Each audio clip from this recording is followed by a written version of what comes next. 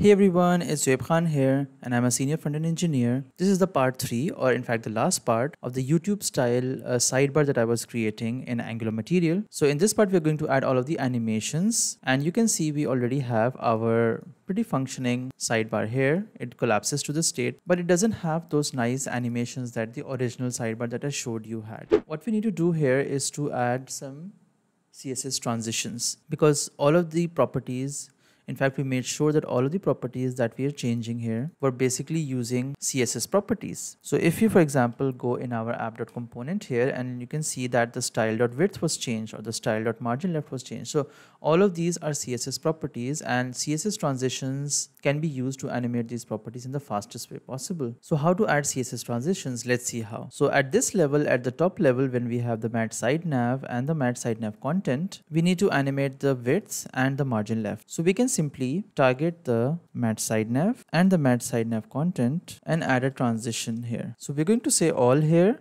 just to be quick, and let's give about 500 milliseconds for this transition to complete, and we're going to use the ease in out easing method, and let's see how this looks. Okay, now when we click on this you can see that we have this nice animation of the side nav going in and out. Great. So outside of the side nav content, this seems to be fine. Now what do we need to do inside of it? So let's go inside of the side nav and see exactly what to do. So to activate the animations inside of the side nav content, whenever any of the properties here changes, all we need to do is to give a global sort of transitions to all properties. So let's add a style here. So we're going to use the host property here, which means that it's going to target that component and all of the elements inside of it.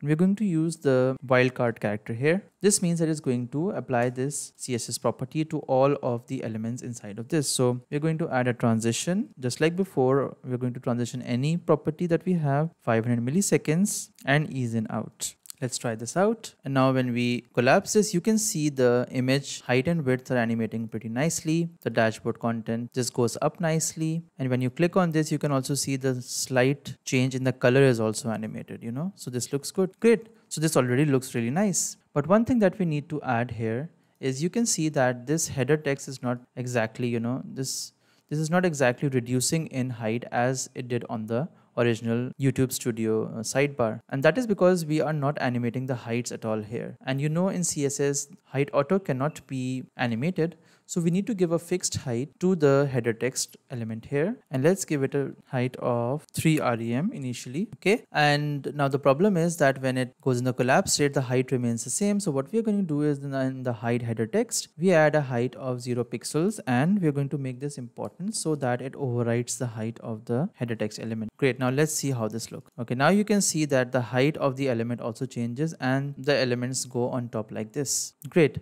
Okay, now what's left is you'll notice that in the original sidebar that I showed you in the final result, we had a side sort of border at the left side here. So let's add that border now. Now to add that border, we're going to add a class called selected menu item. Now this selected menu item will have basically a border left of 5 pixels and solid, and the color we want this to be using the primary content color, but here we're just going to give it a default color because I'm going to show you in a bit how to conform this with the material theme. So let's use red, or let's say we can just give our own blue at this point. Okay, so selected menu item is a class which we want to activate when the router link is active. So this we can simply now use this notation, router link active is equals to selected menu item. And now let's see how this looks. So you can see this nice border on the left side, and now when you click on content, you can see this. Great, this looks good, but the only problem is that the content basically shifts. The menu item basically shifts, which we don't want, and it wasn't there in the original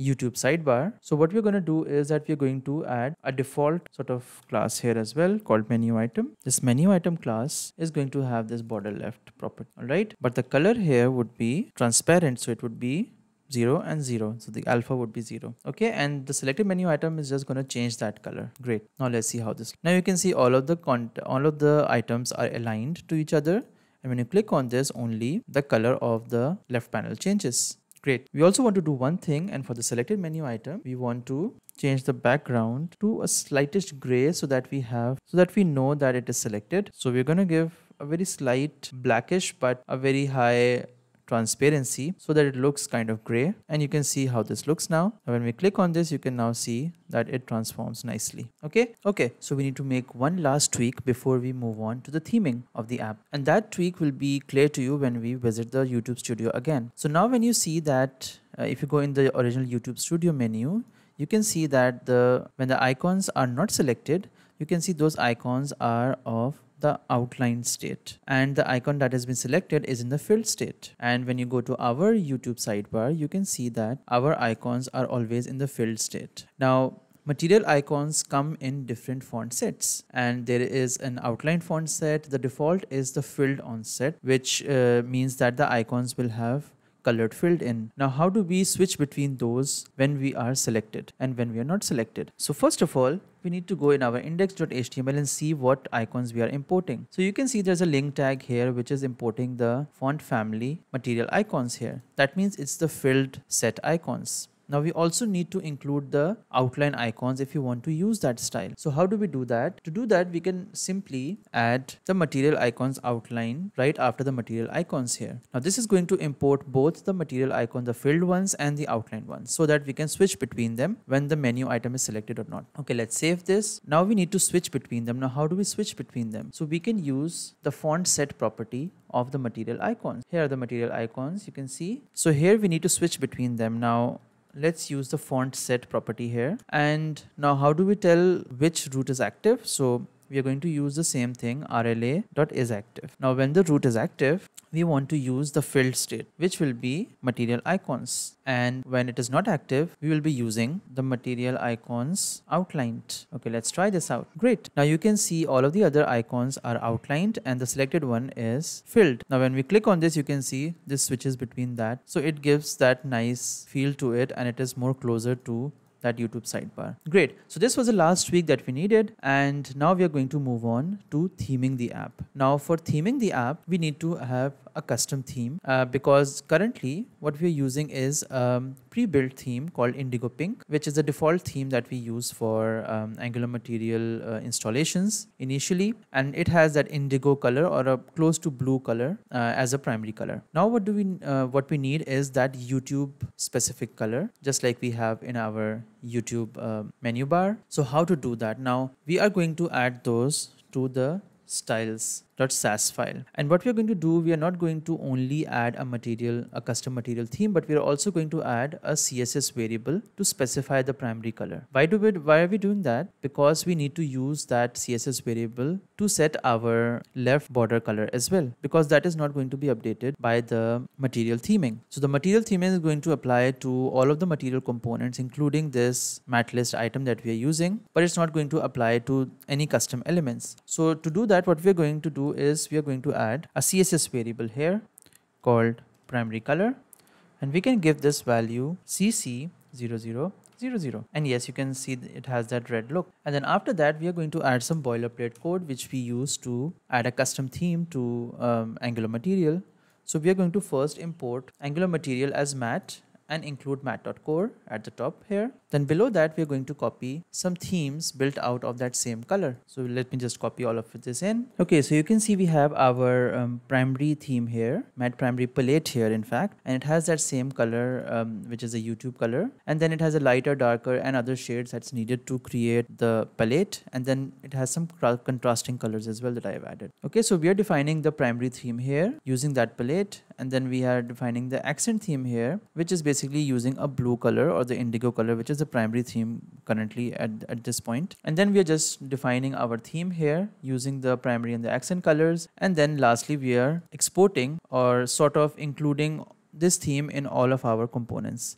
So it is going to apply to all of our material components automatically here. Great. So let's try this out. Great. Now you can see that our material list has changed color. So that shows the list color really nice, just like we want. But what do we do for that color of the left border? And so we can go in custom side nav component here, and we can use the CSS variable to set the primary color that we have set. So the border left color was blue. At this point, we can use the primary color here. So this is the benefit of using a CSS variable, that you can use it throughout your app, and it is sort of the perfect way to handle, you know, app wide theming of the different colors. Great. So now you can see that we have our perfect look complete here. And now if you want to change this theming, you can just go in styles.sas file and you can just change the primary color and then change the colors here as well, and you can then use that same color throughout the app. Great. So this marks the end of our tutorial here, and you can see our final result has been achieved now. And I hope you liked this 3-part series on creating this YouTube style sidebar in Angular using the Angular material components, and you will use it to the full in your own apps and make them great. If you're more interested for the code for this, you can get it in the description below. And if you're not subscribed already, please subscribe to my channel, as I'm going to be bringing you more such tutorials like this on a regular basis. So thanks for watching, and I'll see you next time.